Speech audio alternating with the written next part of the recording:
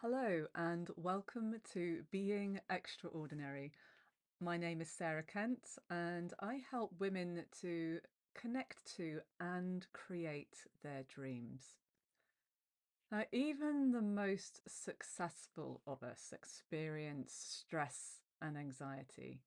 And if you're going to be stepping out of your comfort zone in any way, you are likely to experience some degree of stress.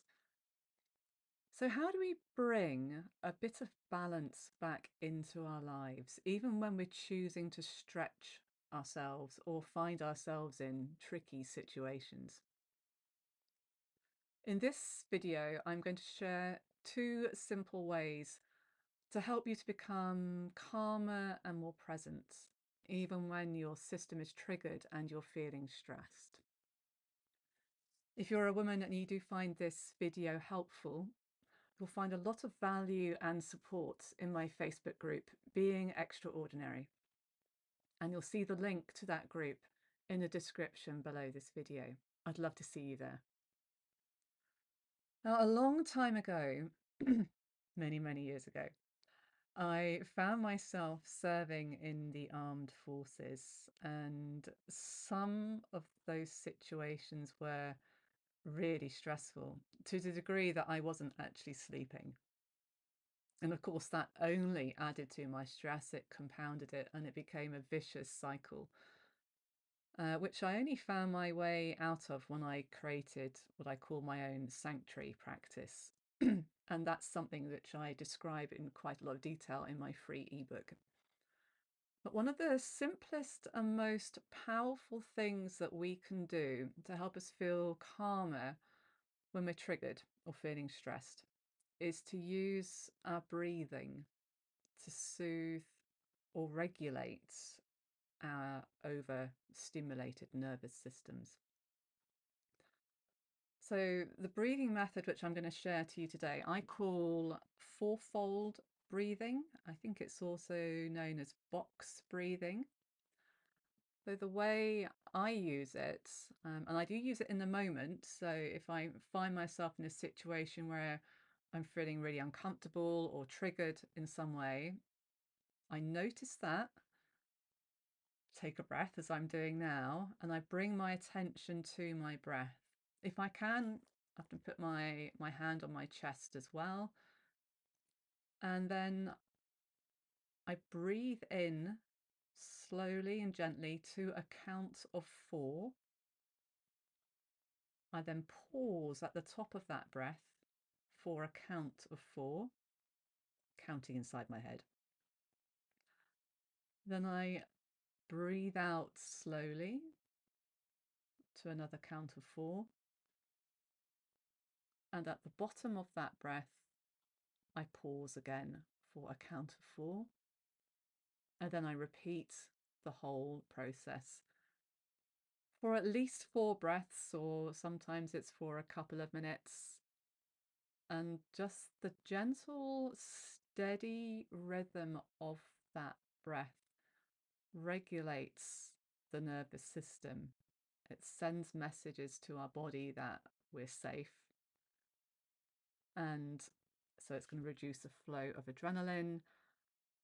That in itself allows us to become more present. It certainly helps me to feel calmer in the moment and more resourced. So that's fourfold breathing. Very simple. Just notice if you've been triggered, or even if you're about to go and do something which you know you're going to feel stressful, and you'll probably feel that excitement or nerves building inside you, you can calm that and be more present and resourced by doing a few of those fourfold breaths before you go and do that challenging thing. So breathe in for a count of 4, pause for a count of 4, breathe out for a count of 4, pause for a count of 4. Okay, that's the first method. The second thing that I used to do to process and ease anxious thoughts, so to stop worrying about things, is simply to practice journaling. I was surprised actually at how helpful this was, and it's something that I used to help me navigate a combination of burnout and grief after my father died during the COVID lockdowns. So, journaling is really simple. It involves just writing down your thoughts and feelings as you're navigating everyday life. It can help you to understand and work through emotions, especially if you're feeling anxious or sad. It can also help you to grow and become more self aware, and you can get some really interesting and meaningful insights. The beauty of journaling is that there's no right or wrong way to do it. It's a really deeply personal experience, and it's for you to find out what works best for you. There is something quite magical that can happen when we physically write down our thoughts on paper. But you may find that you actually prefer to type your journal. You could write your journal at the start of every day. It could be a simple stream of consciousness, just letting your thoughts flow out onto paper or the screen if you're typing it. Or you could explore a topic that's important to you on this particular day. And if writing's not for you, you could actually draw or doodle instead. You could use images to represent your thoughts and feelings on a particular day. And every entry then would use drawings to tell your story. Journaling is a practice, so make time for it in your day. Try it for a couple of weeks and see what difference it makes. Both of those tools, so journaling and the fourfold breathing, can help you to feel calmer and more resourced as you encounter and move through challenging situations. But ultimately, we also need to consider what we are choosing to allow in our life. And that's something that I'm going to be talking about in the next video. I hope you found this helpful today. As I mentioned at the beginning, if you're a woman who has a dream and wants to make a difference in and with your life, you will find a lot of support within my Facebook group, Being Extraordinary. The link to join is in the description below.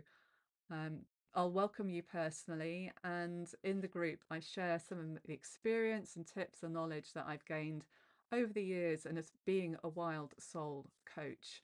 And if you do join right now, there is a bonus, a free mini audio class for you to download once you're inside the group. I'd love to see you there. I'm Sarah Kent, and until next time, be extraordinary.